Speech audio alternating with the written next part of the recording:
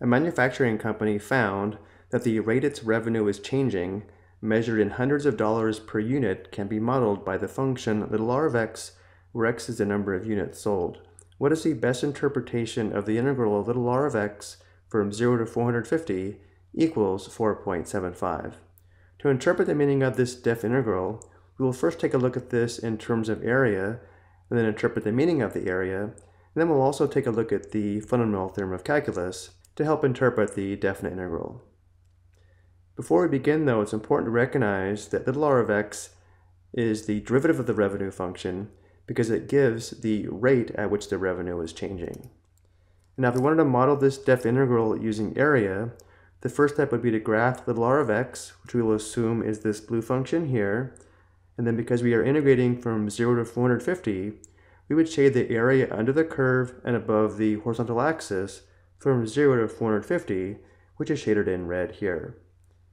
And because r of x gives the rate at which the revenue is changing, measured in hundreds of dollars per unit, hundreds of dollars per unit would be the units for the vertical axis, and because x is the number of units sold, the units on the horizontal axis would be number of units.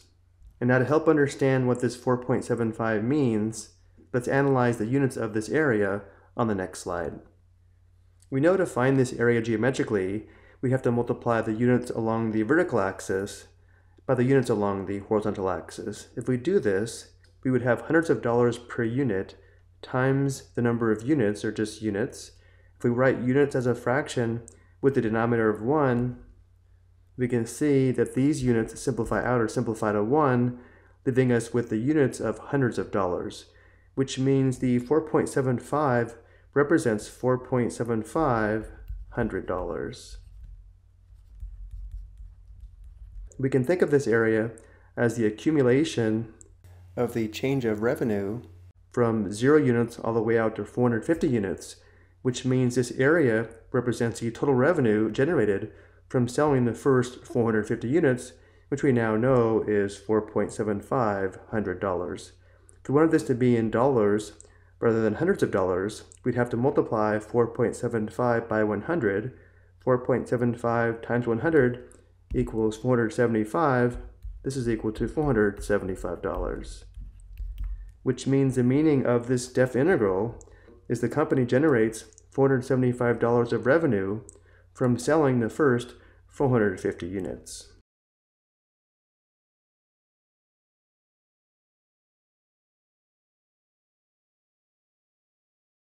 Before we select our answer though, let's also interpret this using the fundamental theorem of calculus stated here.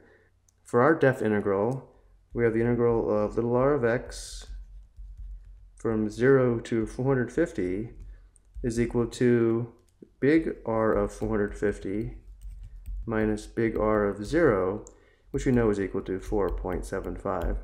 And remember, big R is the antiderivative of little r, which means the derivative of big R is equal to little r of x.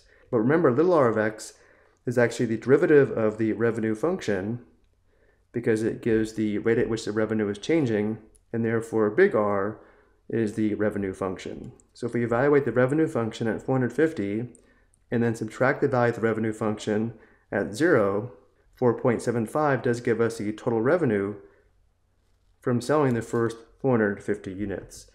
And again, we know this is $4.75, which we already know is equal to $475. So let's go ahead and select the best interpretation of the def integral.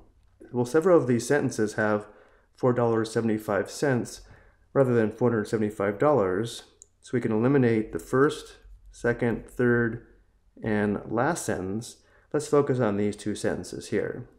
This reads, the company's revenue is $475 for the first 450 units, which is equivalent to the sentence we stated earlier on this slide here, which means this is the best interpretation. However, let's also look at this sentence.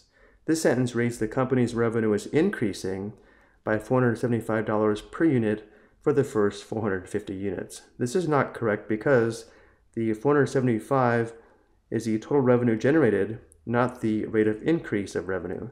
and therefore this sentence is not correct. I hope you found this helpful.